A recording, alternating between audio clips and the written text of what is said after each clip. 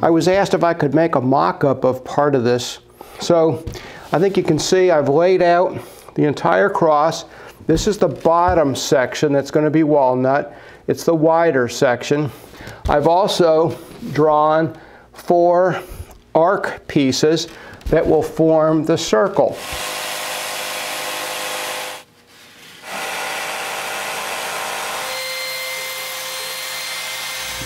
Well, here's the completed mock-up.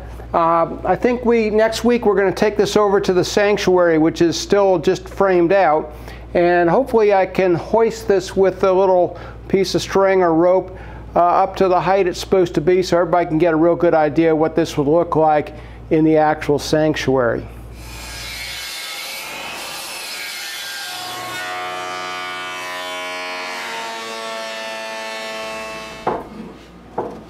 Now I've taken the large walnut cross model here and traced it onto a piece of 1/4" MDF with a white surface so I can see the lines.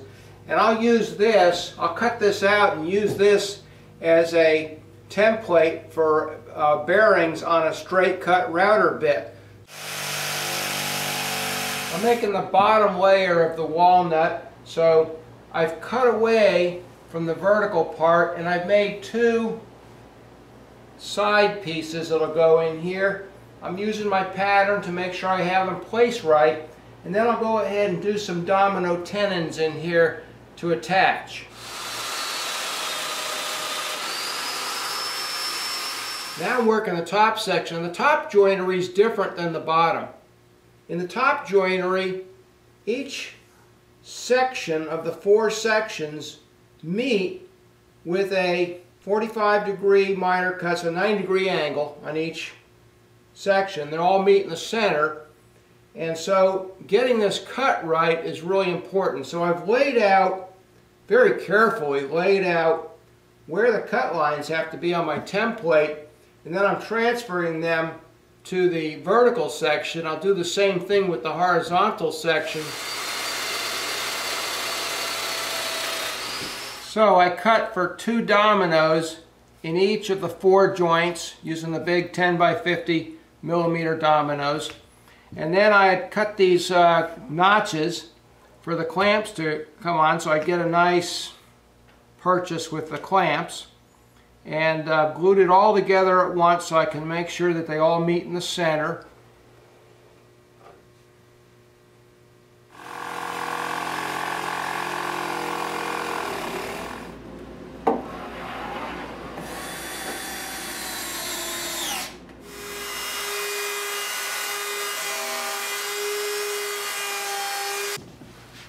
So I'm all done using the template for the bottom, the walnut cross. Now I need to use it for the top red oak cross, and that cross is 1 inch thinner all the way around. So I've taken my compass here and set it to 1 inch, and all I'm going to do here is just lean the one side of the compass up against the template and trace down, and there I am. I've got exactly 1 inch. Now it's time to work on the circle that goes around the cross part and between the walnut and the red oak cross. So I'm using red oak to do that, and I've cut some pieces and I've marked a rough outline so that the grain is essentially in line with the axis of the piece, and I'm able to make these out of single pieces of wood, which is nice, saves a little time and of course a little expense.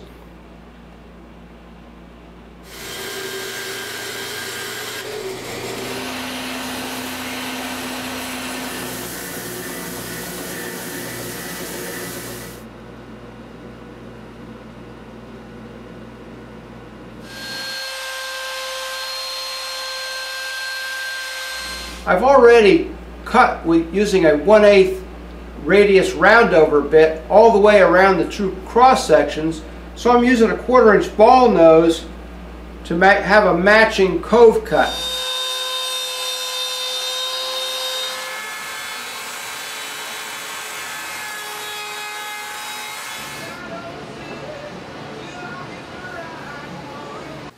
So at this point I've got the joinery done. So what I want to do is go ahead and drill the screw holes that I need to attach these pieces.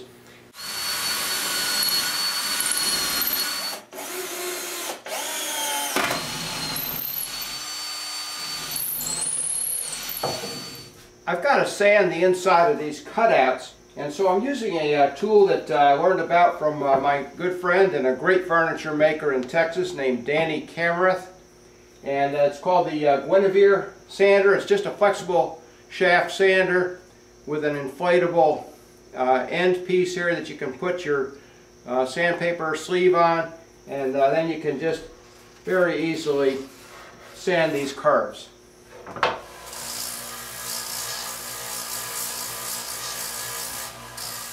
The cross is going to hang on the wall of the church with 3 1/2 inch studs that come into these pillow blocks. These pillow blocks keep the back of the walnut cross 1 inch off of the wall, so there'll be some shadow behind it. So I'm going to attach these pillow blocks with heavy screws and glue, and to ensure that the cross doesn't wiggle any on the wall, for lack of a better word, I'm putting a pillow block on each end. These will not have bolts or anything through them. They'll simply be to ensure the cross stays parallel to the wall. I'm using shellac as the finish, and I always like to put the finish on before I assemble a piece if possible, and that way I get all the little nooks and crannies and can sand them. I'm also being careful not to put shellac where I might be gluing later, such as where the circle attaches and where this pillow block that separates the two crosses attaches. I'm just using 1 pound cut shellac. It's very thin.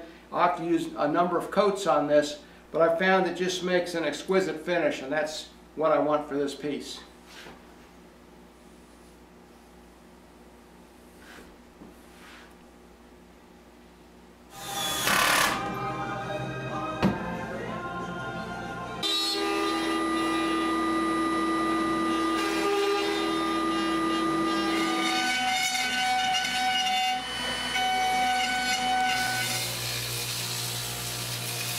Now this next part's a little tricky. I need to attach these weaves, and I decided to come up from the bottom with 1.5 inch stainless steel screw. To make this accurate, I need to come up right where the highest points are, and I'm going to connect in 2 points so that there's an ability for the wood to move. I'm also going to leave a slight gap on either end to allow for the main cross members to move some without trying to pop this off.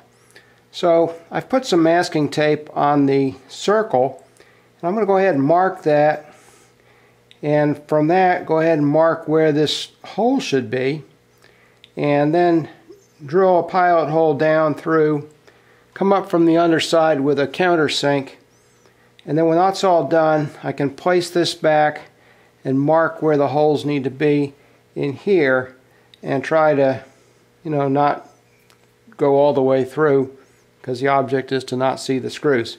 So that's the plan. Let's see if I can make it happen.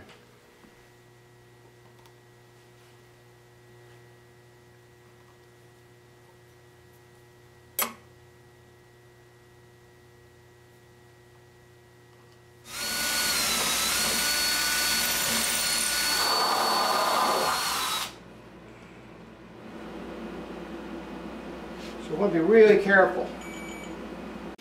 Now I'm trying to be as clever as I can be about the installation of the cross, because if you remember, there's threaded rods in the wall of the church that stick out, and we're going to cut those off to about 3 1/4 inches or so to allow penetration all the way through the back cross piece, the walnut piece, and its spacer blocks. It's set off the wall by 1 inch, and also allow room to put some nuts on. I got some nylock nuts, and the first thing I did was I wanted to have a washer against the walnut stuff, so I went ahead and glued washer to the nut using a little contact cement, just enough to hold it there. Next thing I did was I made myself a holder for the nut, kind of a wooden wrench that I can put this nut into. It's got a little bit of springiness in it because I cut a kerf down here, and now that nut's held, and I can slide this in between the two crosses and get the threads to engage and give it just enough. Now what I'll do before I actually install the cross, I'm going to figure out where the nut actually starts to engage the threads. I'll get up on a ladder and do that, and then I'll make a little mark on the side of the nut so I know how to align the nut when I first stick this in that space and start to tighten up. And with any luck it'll work and we'll get that started. Now once that's started, then I come in with a 3/4 inch wrench, and this is a steel wrench, and I needed to make it longer to get into that space, so I went ahead and taped a piece of scrap wood onto that, and then I wrapped this with a paper rag just to make sure that there's no metal that's going to dent or scratch the cross itself. So the nut's way on the inside between the two crosses. I'll reach in with this wrench and be able to give it an 1/8 of a turn or so each time, 1/6 of a turn. So let's see, hopefully that'll work. With the help of my ever-trusty tractor, I was able to get the cross into the truck along with a couple of sawhorses, so we're on our way to install. Who's walking first?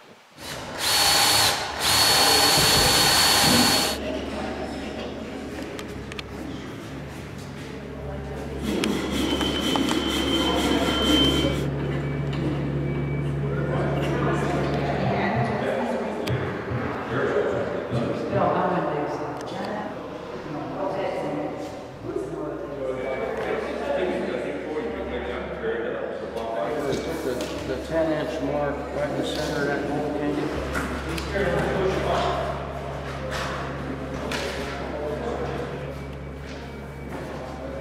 There you go, just like that. Don't let the bottom hit the snout. Please good.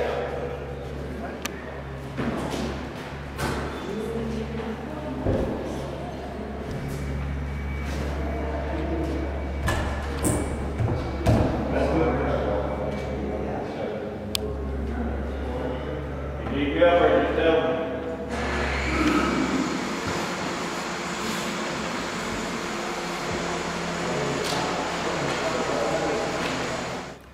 Well, that's it. All done. Turned out pretty good. And that's what it'll look like when everybody's sitting in the pews.